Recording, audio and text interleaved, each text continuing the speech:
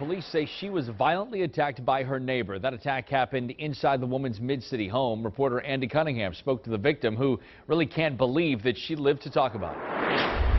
The victim was rushed here to Oxford Medical Center on Jefferson Highway, where she spent a couple of days in the emergency room and then was released with unbelievably no permanent injuries.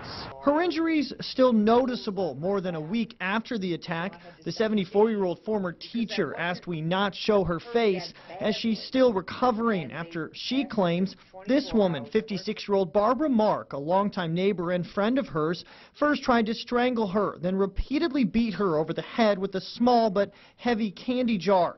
The victim, who is also wheelchair-bound from numerous health complications, said the attack was unprovoked at her mid-city home on Roosevelt Place.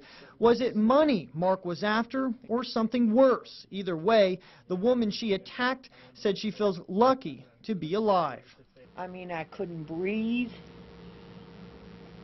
And it went on, it seemed like for hours, but I'm sure it was at least 15 or 20 minutes, just judging by the bruising.